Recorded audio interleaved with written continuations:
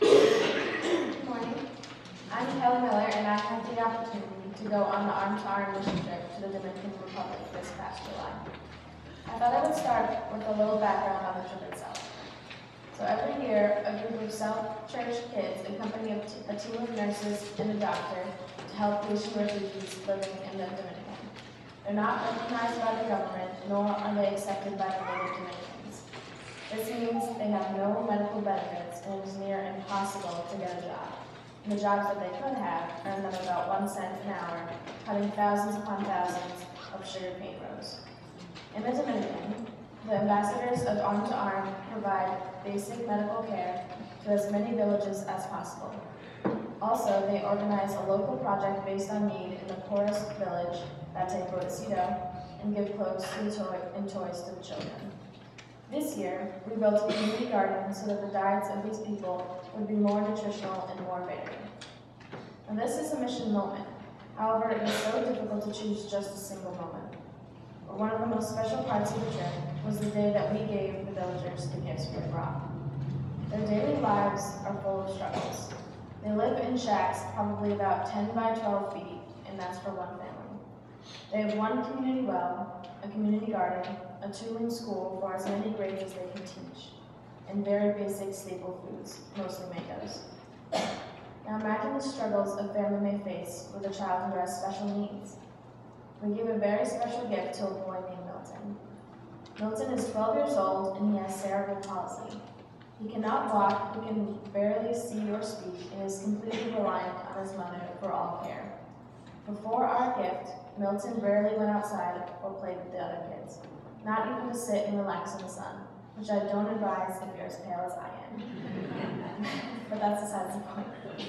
Our gift to him was a big wheeled stroller. As soon as the family saw the stroller, they put a snazzy pair of Hot Wheels sunglasses on Milton, and everyone took turns pushing him around, yelling, "Milton, I am cargo," which means Milton has a car.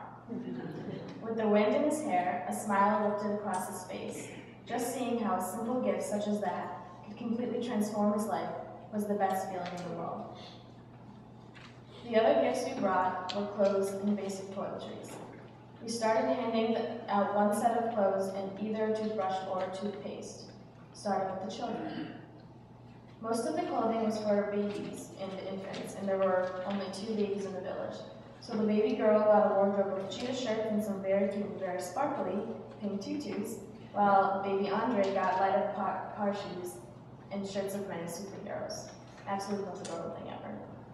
But the older children began holding their hands out to get what they could. Doing my best, I tried to hand out size and age-appropriate clothes, but too soon I ran out. As I passed that last pair of socks, I looked behind me to grab the next bag. Nothing was there.